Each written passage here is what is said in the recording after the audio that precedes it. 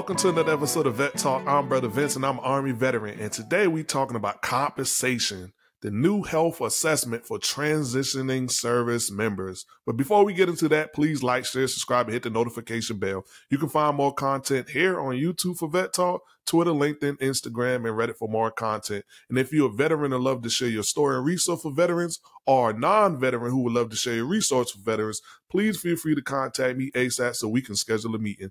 Now that we got all the important business aspect out of the way, let's get into this topic, man. So today we're talking about the compensation new health assessment for transitioning service members. Why do I think this is beneficial to talk about?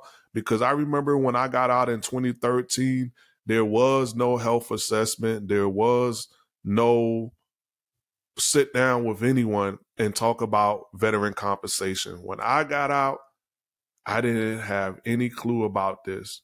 The only thing that I knew was from a whisper that I got from one of my brothers in arms when I was at Landstuhl Hospital in Mannheim, or in Landstuhl, Germany. I was receiving some help for a situation that I had going on at the time, which was sleep apnea.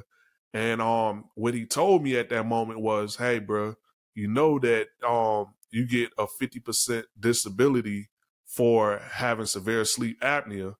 And I was like, 50% disability for sleep apnea? Like, I had no clue about what this was all about. Like, I didn't know. I just was going down there to get checked out because as an NCO at the time, I kept falling asleep on duty and my NCOs were mad at me. And I was like, bro, listen, I get what y'all saying.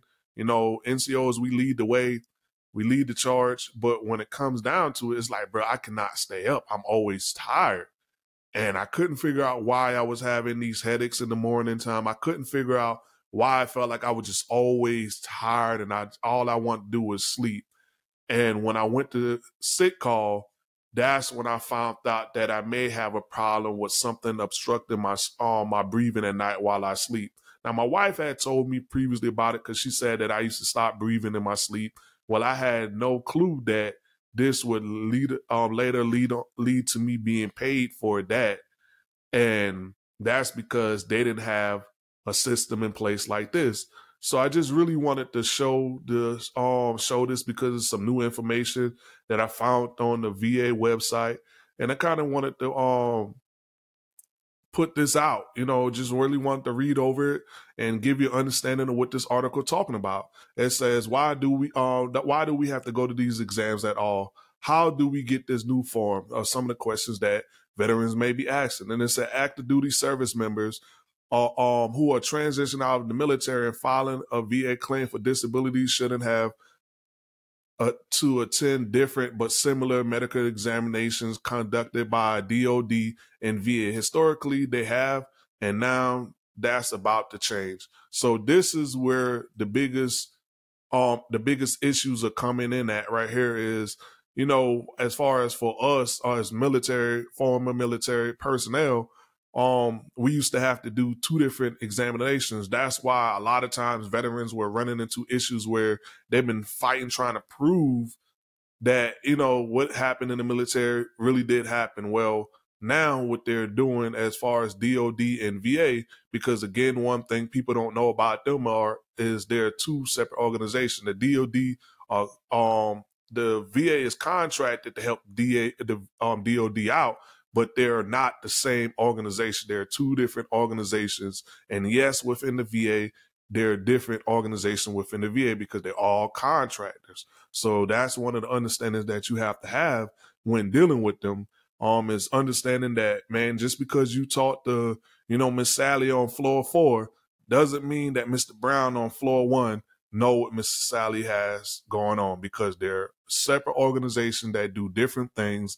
And you have to be the one that connect and bridge the gap together.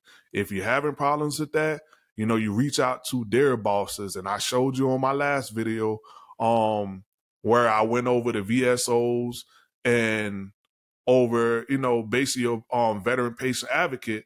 I gave you sites and links that you can go to connect with those people so that you can get the proper help. So it said, why do we have to go to these exams at all? Service members are required to meet the Department of Defense statutory and policy requirements for a separation health assessment before they transition from active duty service. And for good reasons. These requirements are in place to ensure that the service members' healthcare needs are addressed before separating. VA also requires similar separation exam for those filing disability claims through the benefits delivery at discharge, which is known as the BDD program, or the Integrated Disability Evaluation System, IDES, IDS as they say it, to evaluate the claim conditions and make a rating determination. These two different but similar exams are redundant. Thankfully, the VA and DoD have completed a multi-year effort focused on developing a single comprehensive exam form to be used eventually by both agencies. That way, regardless of which agency conducts the exam, the other can use it for all of the reasons previously stated.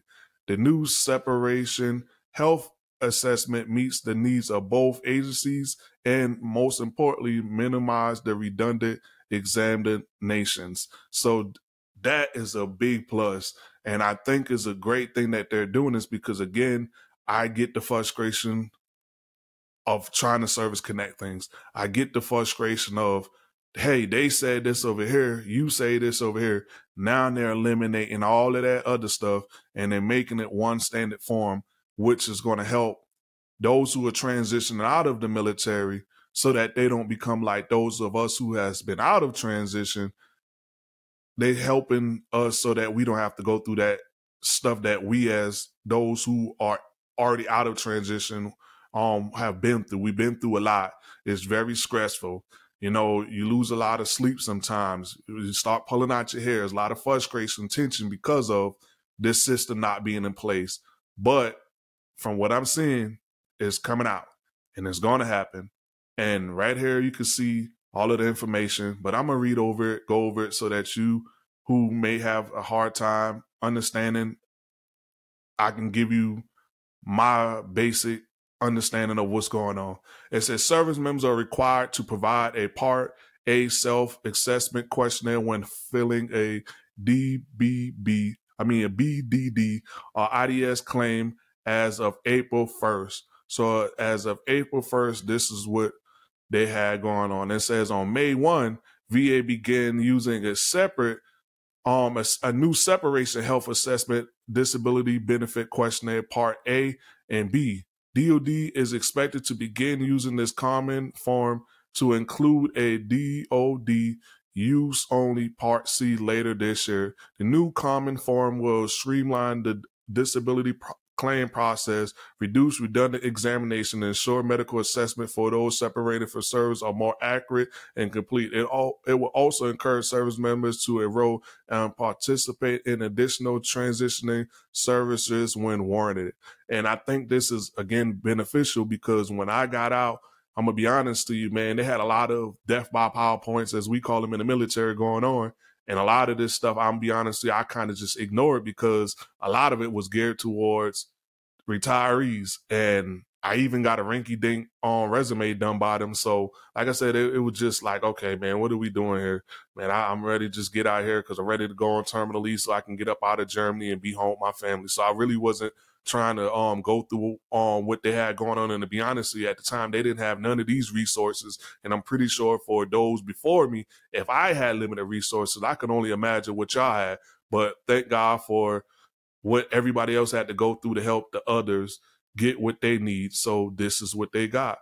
And then the question you may be asking is, how do you get the new form? It said the department clinics work together to establish content of the common form, comprising both subjective patient histories and objective clinical evaluation. Clinical subject matter experts and specialty groups covering audiology, mental health, women's health, environmental, occupational exposure, traumatic brain injury, visions, and dental health identify baseline element for inclusion in the common form. Further collaborative efforts produce high volume improvements that include suicide and violence risk screening and the communication of resources for survivors of sexual trauma in the military. This new form will replace the DoD Form 2807-1, Report of Medical History, and 2808, Report of Medical Examination for documents of separation, health assessment otherwise required of service members at separation. It also replaces the VA prior separation health assessment known as a DBQ. So right here, if you click on for more information for this VA claim exam, visit the VA website at Disability Claims Exams. And all you had to do is click on that site. And I'm going to show you the next site that they take you to before we close out. And it takes you to, and it brings you here to va.gov. Again, as we were currently on, and it brings you to this section. And here's where you go to get all of this information that you need to help you as you transition out of the military. And what I want to say is, man, it's an honor and it's a blessing that the VA has finally come to a place to where them and the DoD are finally coming together, working on these issues and things that so many veterans have suffered for many years.